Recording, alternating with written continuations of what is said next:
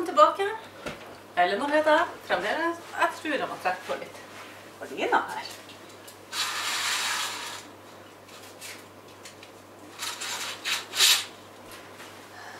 Snart skal jeg gå ut i det fine solskinnet. I dag er det 1. mars. Det betyr at noen plasser i verden er det jo vår. Her er det ikke vår riktig enda, men i løpet av den nærmeste måneden så begynner biene mine, vil humlene å våkne til liv, de ville biene. Og da trenger jo jeg at den her er klar. Det her er et byggesett til en, jeg hadde ikke bildet av den, nei. Til et humlehus, en humlebolig. Her er 4 føtter. Her er åpning. Ser du der slike hold her? Ja. Jeg var med i en konkurranse der jeg deltok i via Instagram, som jeg er mer aktiv på. Og da, her er taket. Da vant jeg faktisk et humlebo, som vi kaller det for. Her er et oval på baksiden oppe for ventilasjon. Denne er produsert her i Norge.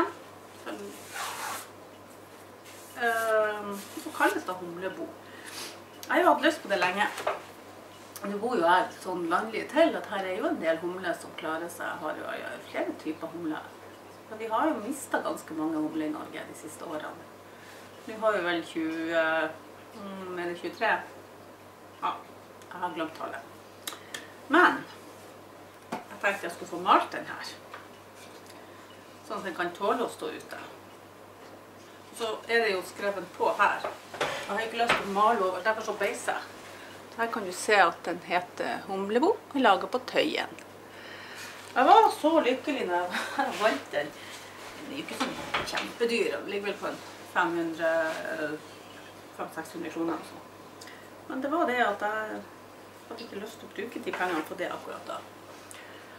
Og jeg har humle hvert år i mine dyrkebed, fordi jeg bruker høy, eller gamle høyballer.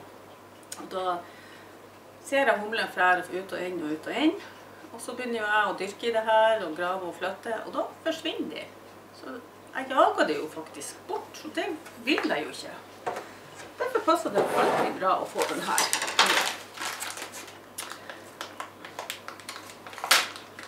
Så jeg tenkte jo det at jeg skulle få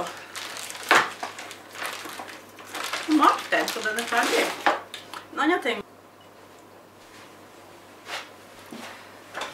Det aller viktigste med en sånn et humlebolig er jo ikke boks. Det som er utfordringen, det er å finne et musebol. For det at humlen overtar gjerne. Så her i Norge bruker vi, i hvert fall i Nord-Norge, så bruker vi å kalle de for mushumler. Jeg var unge, skjønte aldri hvorfor de kalte det for det, men jeg håper den her er i orden. Den 2016, ja, det skulle vel holde. 3,5 år siden.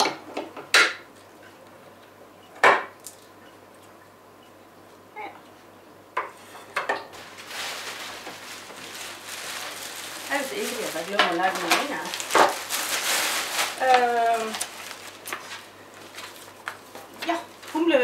Eller musebok. Og så nevner jeg det tilfeldigvis for en nabo da vi gikk tur. Og da viser det seg at hun akkurat har fjernet et musebol i hennes vedstabel. For jeg klager over at jeg enda ikke har funnet et. Det var jo før jul. Så jeg fikk hørt av det. Hun synes ikke det var veldig rart til jeg forklarte hvorfor. Hvis jeg får lagt inn noe som lukter av mus, og det de har bygd sammen som da vil isolere, pluss den her vatten her, det er en hel liten vitenskap som jeg skal finne ut av. Men før jeg kan bygge det sammen, så må jeg jo faktisk få malt. Da er det bare å sette i gang. For plutselig så er våren her. Vi har kanskje mellom en halv og 1 meter snø ute. Og i dag skinner sola, det er nydelig. Jeg skal opp og slippe ut hønen, men først skal jeg ta et strøk på. Det ser jo svart ut. Det skal ikke være. Det er jo beis. Skjærebeis. Jeg vet ikke hvorfor jeg kjøpte den her. Den har aldri vært åpnet. Ikke sikker på, men jeg tror jeg skal male drivhuset i den også. Yes.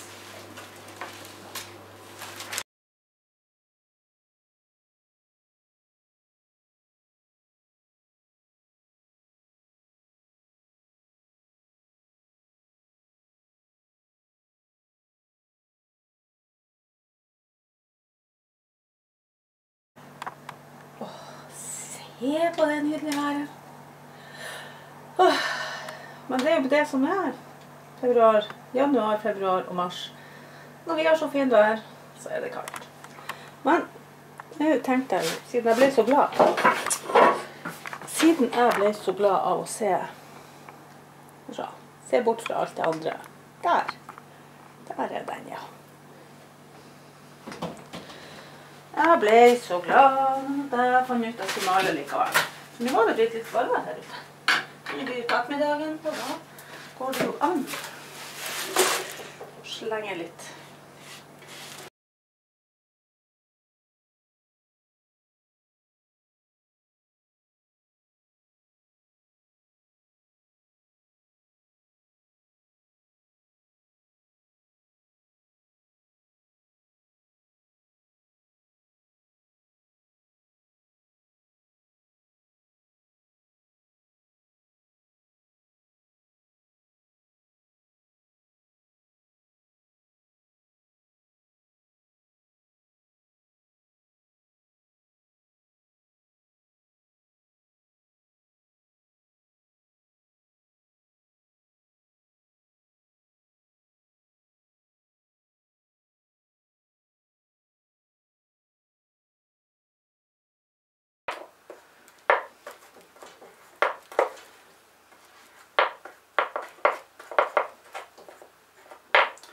Det blir spennende å se om jeg får noen humler til å flytte inn i det her lille huset. Jeg skal i hvert fall ikke stoppe innsatsen.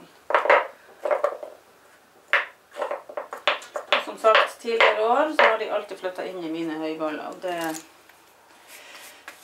da flytter de fort ut igjen. Jeg leste at hvis de ikke har laget arbeiderne enda, for at dronningen overvinter jo helt alene. Så hvis ingen arbeidere er produsert, så finner hun en ny plass. Så hun bestemmer seg.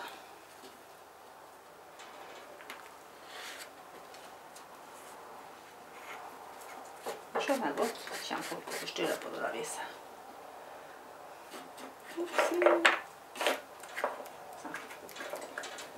Sånn. Det var det jeg fikk gjort i dag. Jeg var inni her. Inni det her. Der skal det få malt litt mer.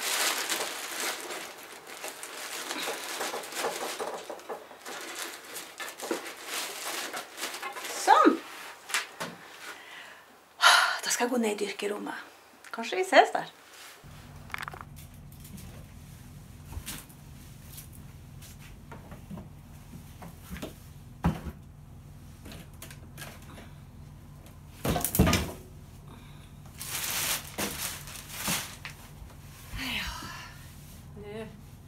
Tida inne for å prøve å fylle opp her. Jeg har enda ikke sett inn i nettingen, for jeg har rotet det bort, men jeg skal ordne det. Her har jeg noe sånn, en mus har vært i kjelleren og spist på. Et madrass, nei. Her har musa vært i kjelleren og spist noen greier og laget seg et reir. Dratt inn masse greier. Her lukter til mus.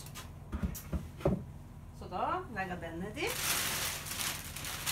I tillegg har jeg jo det her reiret som vi snakket om. Oi. Her ser jo ikke helt helsebringende ut. Hvor har jeg gjort? Øyeblikk.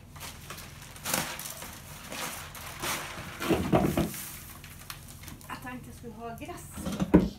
Sånn var det. I og rundt. Nå er det jo kjempevanskelig å få humle til å komme inn i sånne her kunstige olje. Men jeg tror, når jeg bruker det her, og ned med det. Her har du musa brukt litt mose. Litt forskjellig. Jeg legger det omkring litt i midten der. Sørg for at det er åpent.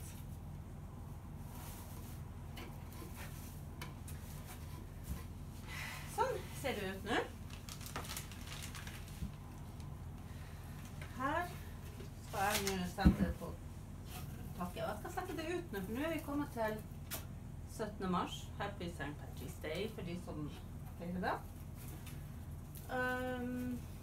Jeg skal sette på noen netting her, sånn at det blir lufting. Og så skal jeg sette den antagelig der nede, dersom det vekst mye sånn her tistler og sånt. Så det får stå i fred. Og så skal jeg legge plast over, sånn at jeg kan løfte av taket. Jeg kan vise dere taket her. Jeg skal bare inn og hente det.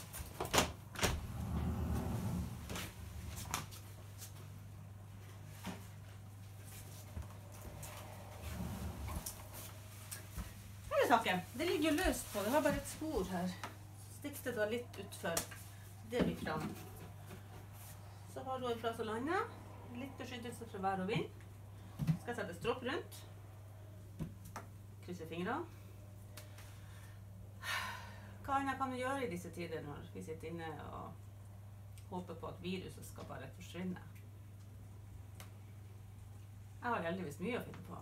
Jeg har surdeigen, jeg har masse skal sås. I dag tenkte jeg så tomatene mine. Og jeg har en til bøttebokashi som skal tømmes. Jeg er ikke fri for noe å finne på, men det er litt deprimerende, det som skjer i verden. Snu på det. Se på det, så er det bra. Insekter, mat, selvberging. Det er snart vår. 2-3 grader. I dag regner det, så kanskje all den snøen snart forsvinner. Gi meg 2 uker til, så begynner vi å se vår her også. Ha det. Takk for at du har sett på.